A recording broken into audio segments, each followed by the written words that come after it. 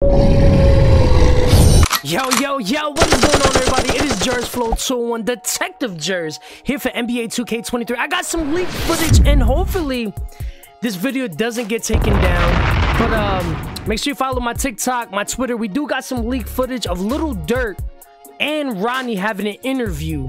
So we're gonna definitely check this out. You already know the vibes. Your boy Jers is up on it. So drop a like and drop a sub because y'all already know the vibes, man. All right, so let's get straight to it, man.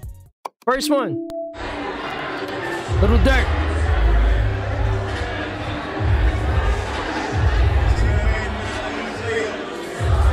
He said that man missed the easy layup. Should we be worried about NBA 2K23?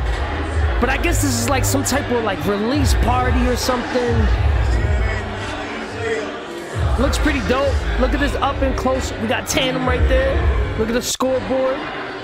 And then we got Ronnie talking about NBA 2K23, explaining that, you know, Jordan is on the cover, so it's going to be one of the best 2Ks by far. I understand that this is a marketing tool, but hopefully they're right. What's your message for 2K viewers this year?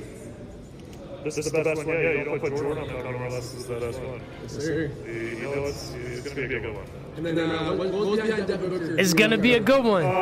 So the way we pick our cover athlete is about the trajectory a lot of these guys are on. And Devin has such a great story, and he also won the ESPN Players Tournament. There are a lot of factors. He's such a great guy who truly represents what our cover star should be. So really excited to I like it.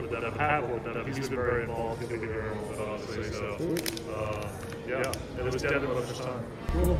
What's your Devin Booker's time. So I really love that fact. Now, I don't know if this event is actually happening like right now. Will we receive more news and leaked footages? I just hope that this video and stuff doesn't get taken down because I don't think it's supposed to be released. So 2K, I'm on your side. I'm just trying to market the video and get everybody souped up for NBA 2K23. So if any of the devs are watching this, don't take down my video. But yeah, man, I cannot wait for 2K. And a lot of people are asking me on Twitter which edition that I'm going to get. I am going to be playing next gen and current gen, but more towards next gen. And I will be purchasing the Michael Jordan edition, which I believe is $100.